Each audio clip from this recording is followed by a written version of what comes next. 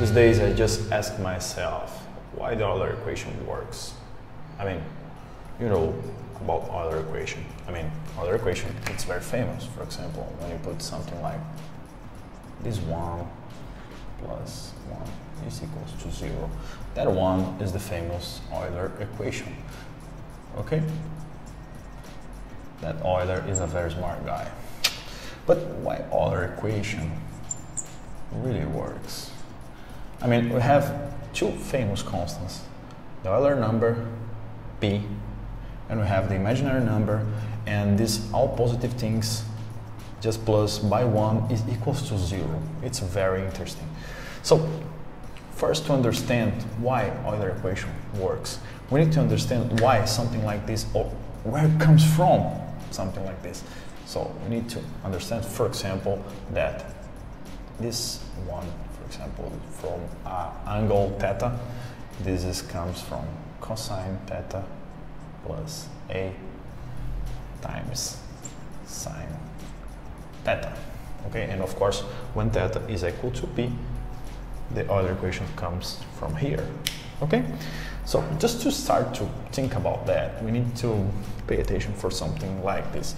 If you can imagine the complex plane, for example, when you put something like the axis by real numbers, and when you put axis for imaginary numbers, of course, and we need to think about just a point. Yes, just a point in this imaginary complex plane, for example.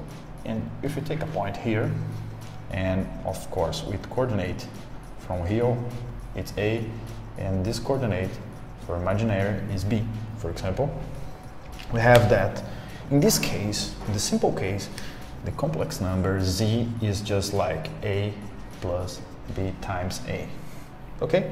It's very, very simple. But if we can understand a little bit more things about that, for example, if you can imagine a circle just in the first quadrant here of a quarter of circle, just something like that, for example. Sorry, the draw is not perfect, but here you have 1, here you have A, okay? And here we can, for example, see that in this case the radius is just like 1, for example, okay?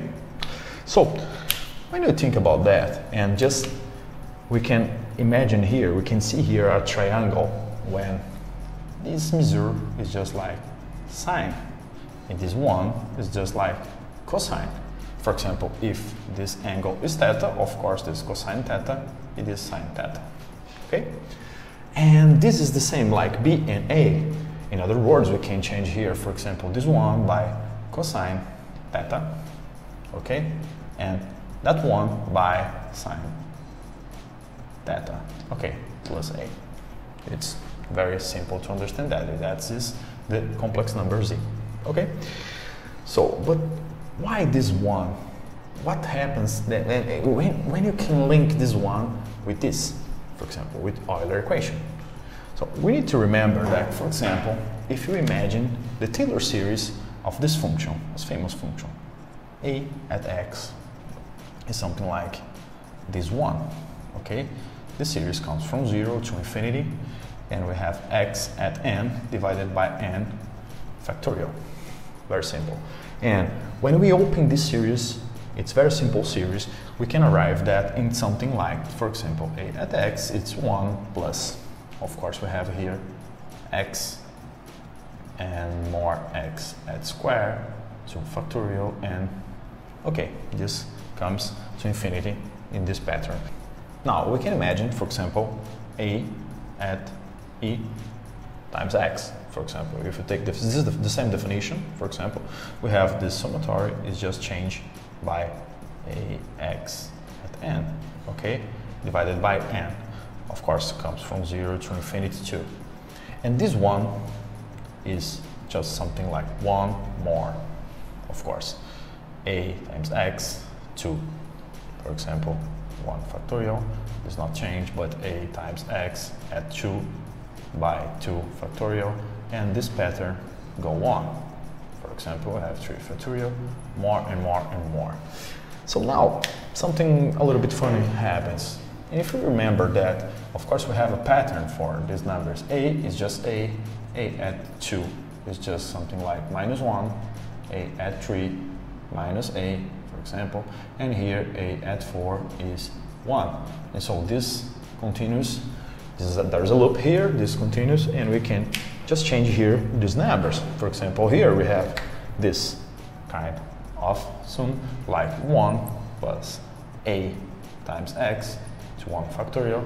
Here we have A at 2, sorry, and we have -1, and -1 we have just here for times X squared by 2 factorial, more A at 3, that is minus A, and we have minus A X at 3 by 3 factorial, just one more term, and we have A at 4, this is just 1, and we have X at 4 by 4 factorial, and go on. Okay, so if we have attention for this pattern here, and just remember that, for example, the Taylor series of sine x and the Taylor series of cosine x is just kind of, for example, just we put both here from 0 to infinity. From 0 to infinity, we have alternative term in each one, and we have here in sine x at 2n plus 1 divided by 2n plus 1 factorial, and here we have x 2n divided by 2n factorial. Okay, just looking for these two series, these two Taylor series. And here it's very funny because we have one term and this one and this one, and we can take these terms and we can understand that these terms comes from cosine. And of course, when we put together these terms, we can arrive in cosine. And when we put together these other terms here and another here, we can arrive in the Taylor series of sine. In other words, we have sine plus cosine. But one of these is just multiplying by a. In other words, we have here a, the constant, Euler constant at a times x, this something kind of like this. For example, just using the definition, we have cosine x plus sine x times a, so a sine x. This is very interesting because this one is something like that. Of course, we can change x by theta, and we change x by theta something like very, and the last thing in this presentation is, for example, when we change a theta by p or x by p, it's equal, we have cosine by p, of course, a times sine by p. And this one is something like -1, and this one is 0.